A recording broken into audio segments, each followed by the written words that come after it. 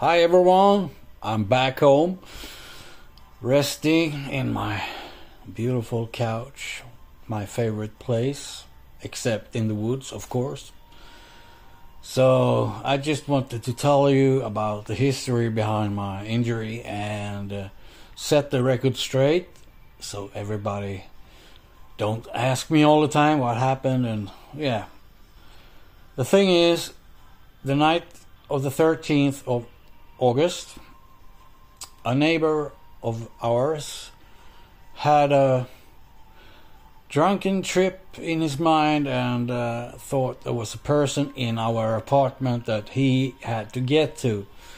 So I had to be the bouncer of the apartment because Peter was sleeping at the time and he was dead drunk. Can't remember anything the day after, I was told.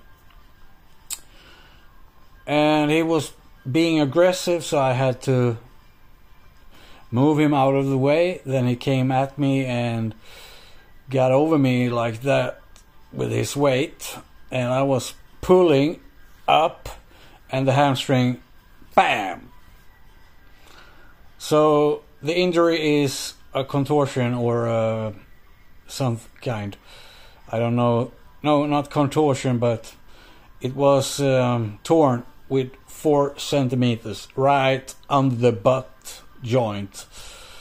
So I'm at home walking on crutches and going to do some rehab training at home and down at the hospital.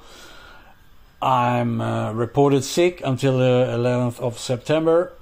That's 9/11.